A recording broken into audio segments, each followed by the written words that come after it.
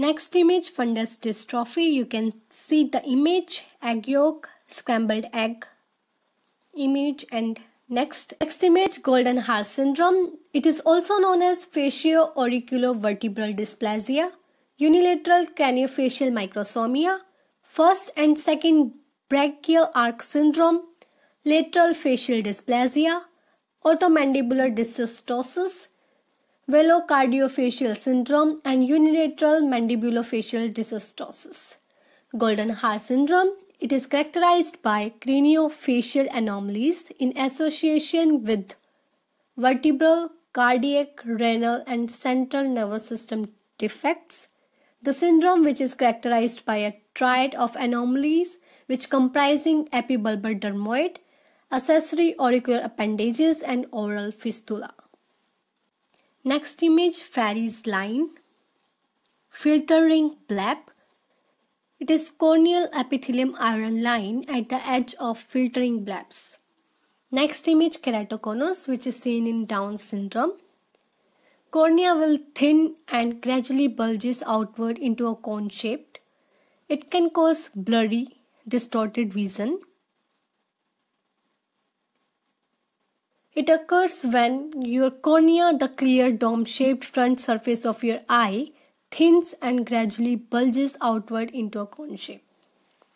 Next image, Fleischer ring, occur due to iron deposition. These are pigmented rings in the peripheral cornea which results from iron deposition as written in the image. In basal epithelial cells in the form of hemosiderin, these are usually yellowish to dark brown and may be complete or broken. It is degenerative corneal condition that causes cornea to thin and change to a conic shape. Kaiser-Fleischer rings, Wilson's disease. Next image, nummular keratitis. It is a feature of viral keratoconjunctivitis. It is a most common feature of adenoviral keratoconjunctivitis and ocular adenovirus infection. It is also seen in herpes zoster ophthalmicus infections. It is presence of anterior stromal infiltrates, as you can see the image. Next image, Salmon patch, interstitial keratitis, ground glass, Salmon patch, congenital syphilis. It is seen in Hutchinson's patch, is a dull orangish pink area, generally without clear boundaries on the cornea, most often found at the periphery of the cornea. The sign is an indication of interstitial or parenchymatous keratitis which cause corneal neovascularization. Next image, iris bump. Iris bump is a condition in which there is apposition of the iris to the lens or anterior vitreous which prevent aqueous from flowing from the posterior to the anterior chamber. The pressure in the posterior chamber rises, resulting in anterior bowing of the peripheral iris and obstruction of the trabecular meshwork. Next image, Laprotic uveitis, iris pearl. It's seen in leprosy. It is a chronic granulomatous infectious disease which caused by Mycobacterium leprae. It mainly involves skin, peripheral nerves, mucous membranes, and ocular structures, as you can see the image. Next image, Wilson's disease. Next image, Krokenberg spindle, pigmented dispersant syndrome, and it is also known as pigmented glaucoma. Krokenberg spindle is the name given to the pattern formed on the inner surface of the cornea by pigmented iris cells that are shed during the mechanical rubbing of posterior pigment layer of the iris with the zonular fibrils that are deposited as a result of the currents of the aqueous humor. Next image, lattice degeneration of the retina, annular crescent, Foxter foot spot and dark area around fundus. It is also known as pathmyopia. Lattice degeneration is a disease of the human eye wherein the peripheral retina becomes atrophic in the lattice pattern and may develop tears, breaks or holes which may further progress to the retinal detachment. It is an important cause of retinal detachment in young myopic individuals. Next image, membranous conjunctivitis, which is caused by Corynebacterium, diphtheria. Next image, morning glory, optic disc coloboma. Morning glory syndrome is a birth defect, congenital defect of the nerve of the eye, which is optic nerve, that resembles a flower known as morning glory. It is characterized by an enlarged funnel-shaped cavity of the optic disc, the point in the eye where the optic nerve's fibers leave the retina. Next image, Dallon-Fox nodule. It is also known as Sympathetic Ophthalmitis. Dallon-Fox nodule clusters of epithelioid cells containing pigment lying between the RPE and Bruch's membrane in VKH and sympathetic ophthalmia.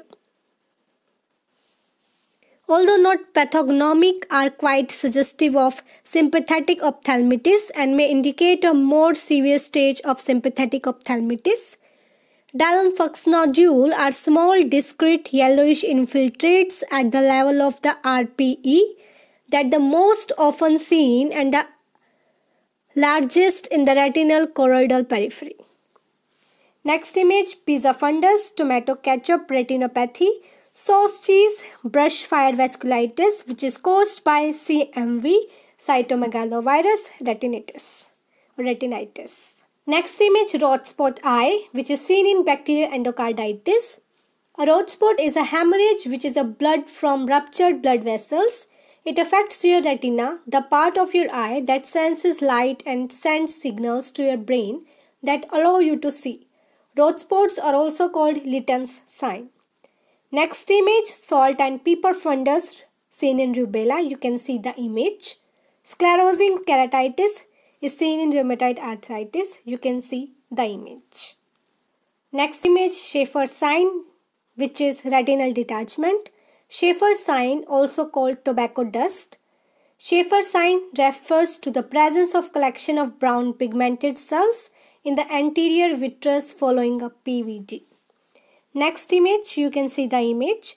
Smokestack appearance, enlarged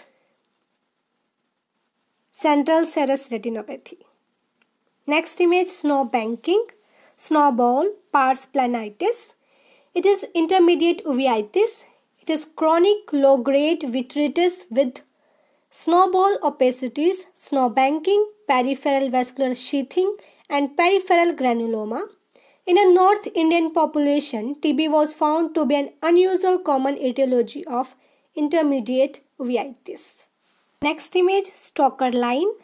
Stoker line is the brown iron line in the cornea anterior to the head of the pterygium.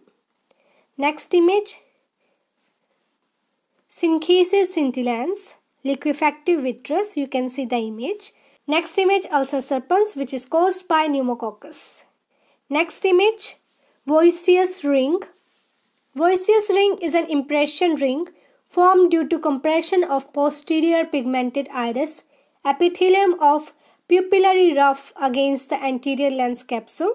You can see the image. Its presence should prompt through evaluation for 7 rings of ophthalmic trauma. Concussion injection. Next image, seasonal allergic spring catarrhitis, vernal keratoconjunctivitis. You can see the image. Next image, trachoma, which is Egyptian ophthalmica. You can see the image. Next image, standard Snellen type, corneal curvature ophthalmometer. Next image, corneal endothelium specular microscopy. You can see the instruments images. Next image, corneal stain, 2% fluorescent stain, brilliant green. You can see the image. Corneal surface topography placido disc, which is also known as keratoscopy. Next instrument image is pachymeter, which help us to know the thickness of the cornea. Next image, corneal thickness curvature surface orb scan. You can see the image.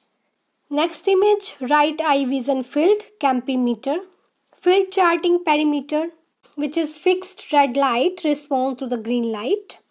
Intraocular pressure tonometer. I hope you already watched part 1 and part 2. Thank you for watching.